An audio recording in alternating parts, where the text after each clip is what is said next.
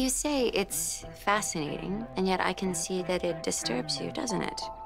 There's a few things that I'd like to discuss with you. You know, just an existential dilemma or two. Kan ju exercise and demons, no keeping secrets. Cold cup of coffee, a few more cigarettes. God only knows the roads I've been down. Educate me now, break me down. I'm willing to work within your metaphor. To the bits and pieces. Before you fell, you were known as Samael, the light bringer. I think people come here to reinvent themselves. And I think that's why you're here, to reinvent yourself.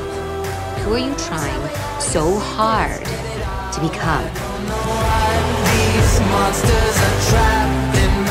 I am second-guessing your skills as a therapist. I've got my hands inside my pockets, but I've felt no change in years. Yes, if you'd fixed my existential problem earlier, none of this would have happened.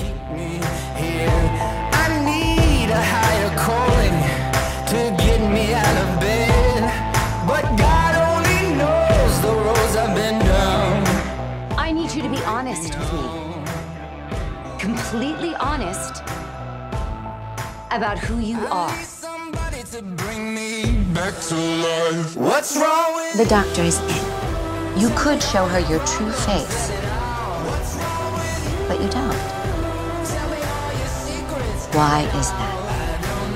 Do you think it's because you might be afraid of how she might react? Because you care that much about what she thinks of you? It's like I didn't know I was dealing with the most powerful, the most dysfunctional family in the universe. what's wrong? What's wrong?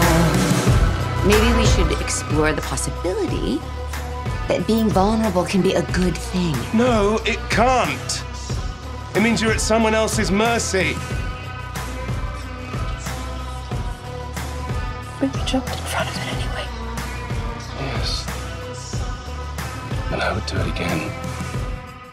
And again. Don't you know that, detective?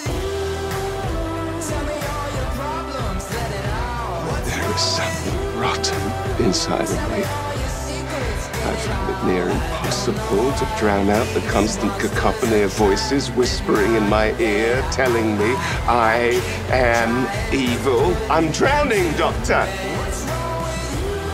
And I can't stop asking myself, why do I hate myself so much?